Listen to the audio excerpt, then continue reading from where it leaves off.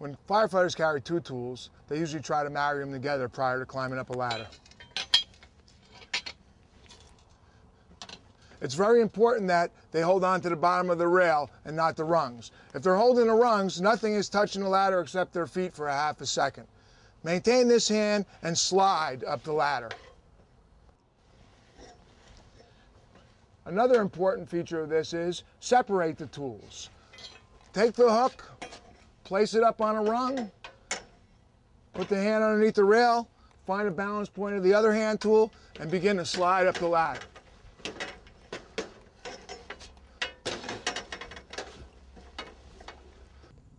A quick tip when we're dealing with the lightweight 24-foot ladder is to pre-tie the halyard.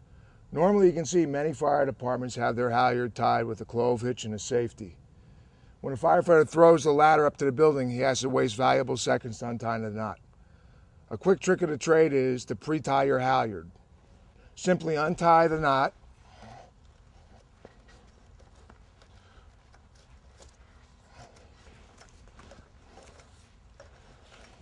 and we're going to pre-tie the halyard to the bottom rung.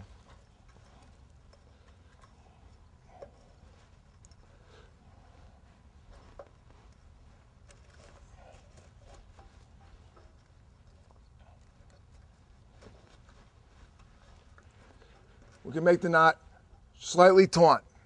Now when the firefighter raises the ladder, all he has to do is pull down on the halyard to extend the fly without untying the knot.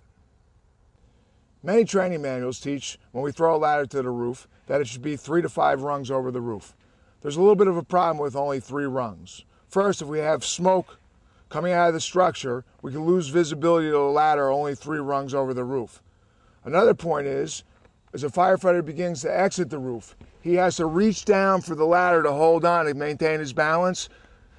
This motion can also throw his weight off the building. Having 5 or more rungs over the roof allows the firefighter possibly to see the ladder when he's operating here if smoke is engulfing the ladder. Second of all is, it permits an easier exit. You can stand in a better balanced position and transition to the ladder to climb down. When firefighters are going to move a ladder from one window to the next, there's numerous ways to do it. Some firefighters like to try to slide the ladder.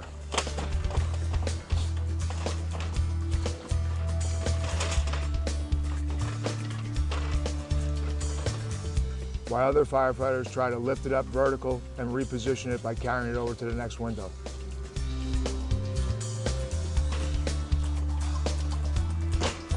A simple method to perform is to simply roll the ladder over to the next window.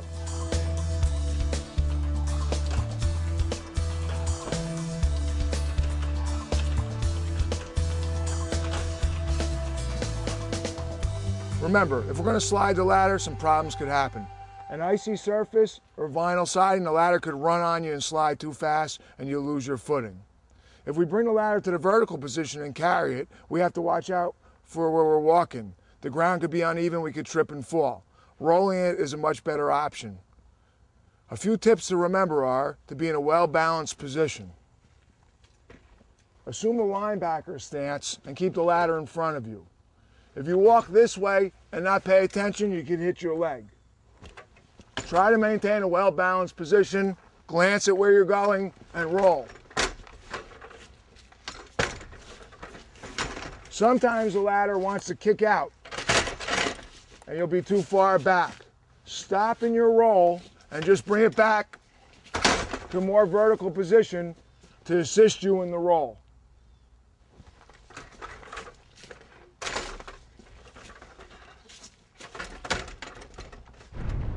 Many fire departments vent windows with portable ladders. They'll use the extension ladder or a roof ladder. In this video, we're going to use the extension ladder.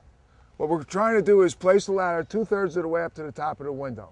By doing this the window may be heated from the fire inside, the glass may break easier. We're also trying to break the center sash when we throw the ladder through the window. To vent the window, simply remove the ladder off the window in the building. Get it to a vertical position. Place your foot on the foot of the ladder. Now we'll place both hands on the rail and we'll release the ladder with a little bit of energy and force. Any glass that comes down, you'll take your hand off the rails of the ladder so it doesn't slide down and cut you. But be in a balanced position in case we have to catch the ladder. Now the firefighter will vent the window with the portable ladder.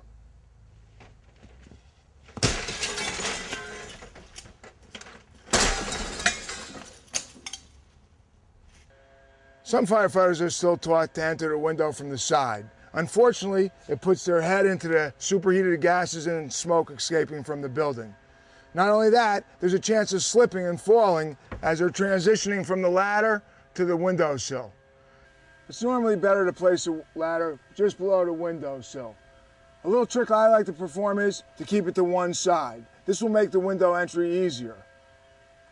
Firefighter will begin climbing the ladder.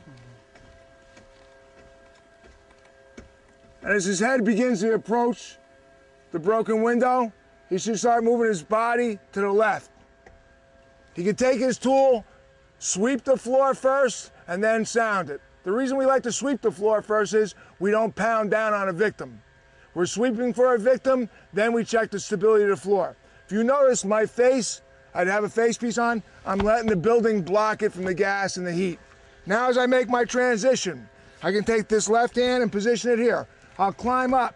I still have my face away from the building. I climb in, slide down. I'm low in the window. On a tighter window or a higher window, I may have to lift my head up and then come in. On some wider windows where I could slide back further, I can slide in and down. Remember, it's very important. Don't let go of your ladder. It's the last thing you want to do. You come in, you still maintain your ladder contact. This way, if the place lit up on you, we're in position to head first ladder slide if you were trained to escape this way. Some firefighters were taught to enter head first, stay below the heat and smoke. There's a few problems with this. When you go in, your body loses control of itself as it enters the window. There's a lot of force coming over the windowsill. If you were to hit a piece of furniture, you could end up halfway across the room. With today's lightweight construction, you're also causing an impact load. If I was going this window, sound it with my tool, I'd be fine, and all of a sudden, enter. With throwing myself over the sill, the impact load could cause a failure of the lightweight construction material.